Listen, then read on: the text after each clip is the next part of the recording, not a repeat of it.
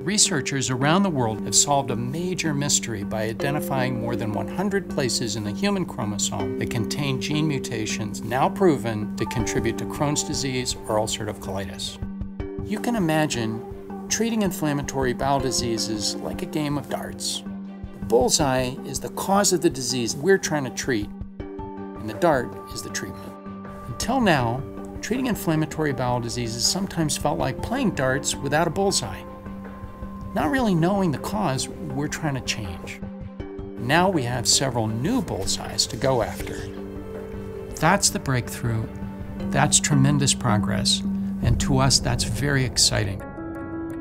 Our job in the Crohn's and Colitis Foundation Genetics Initiative is to mine these amazing data.